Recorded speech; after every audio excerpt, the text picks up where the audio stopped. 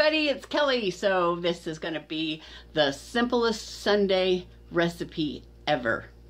It's how we make peanut clusters. So let's get down to it. I'll show you how to make them. I like to do double the chocolate and half of the white. So there's 6 squares here, okay? And you can break them up if you want or just throw them in there, it doesn't matter. We're going to be putting them in the microwave.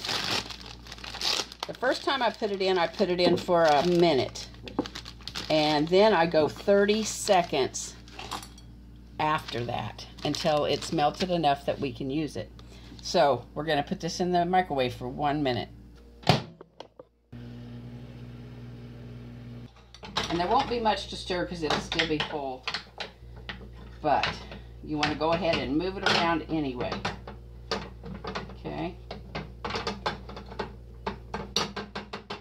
So we're going to set it back in the microwave for 30 seconds. Alright, 30 seconds has gone by.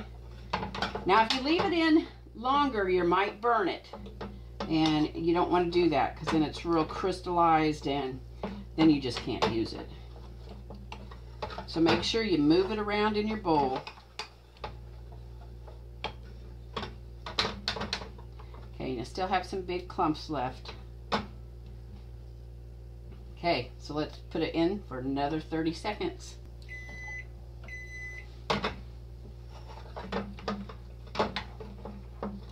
Now with almond bark, you gotta work kind of fast. So you don't want to make any bigger of a batch than you know that you can get done before it decides to harden up on you. Okay, now we just got little bitty things left. So 30 more seconds and that will be perfect. Let me bring you over a little closer.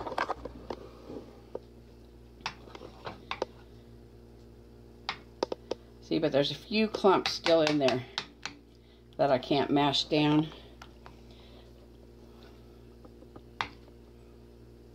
"30 seconds, and then we'll be done. All right, that was 30 more seconds. Yep, all the lumps are out of it now. So now we're gonna add the peanuts. And John just came in and said he needed to boil a thermostat. Okay, so he's gonna do that and I'm gonna make peanut clusters. Put down some wax paper.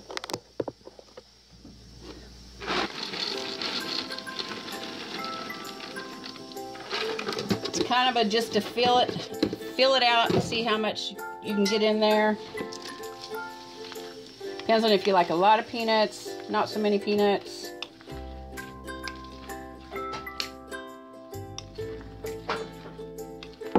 Yeah, that's just about perfect. And I find the flatter they are, the better they are. So you just take them by the spoonfuls. And you can make them as big as you want, as little as you want. When John makes them, he likes to stack them up like that. But I like to just put them down so that they're a nice, flat, wonderful peanut cluster. I know, these are huge, but that's the way we like them. Alright, so I'm going to finish these and I'll show you how much I got out of 9 little squares of almond bark. Alright, so we got us a good batch of peanut clusters. Now if you made them small, like I did some of these, you could get double. But don't those look delicious? Nice, creamy, chocolatey peanut clusters.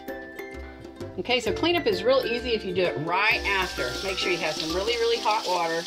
Put a little bit of, I use Dawn. I find Dawn works really good. But it's gotta be really hot.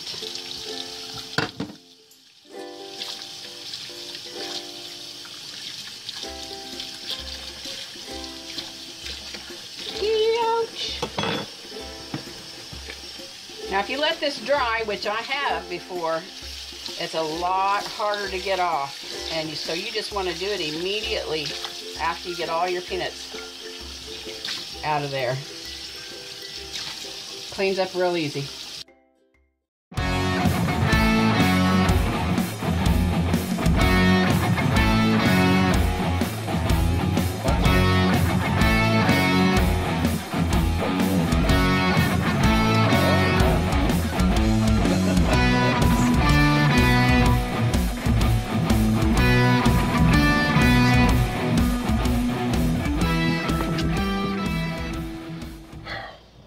said that it was loose though around there. Yeah, so I think it's worth a shot. Wouldn't explain the overheat. See, it's open, and now as it cools off, that thing will go back closed. Cools off, she'll go. So that's not the problem. Well, the rubber doesn't look all that great. No, Look, Okay, now we got those men out of my kitchen. Oh, I'm very grateful for those men. That's my brother Scott and my husband John, and they are working on my car because it's been overheating. All right, let's take a look at these peanut clusters. They've been sitting here about 8 minutes. And you just want them not to be, you know, soft. You want them to be breakable and edible. My favorite. Mmm. You know, we don't make these any other time of the year. Only during Thanksgiving and Christmas. Thanks for joining me, you guys. Until next Sunday. Go out and enjoy life.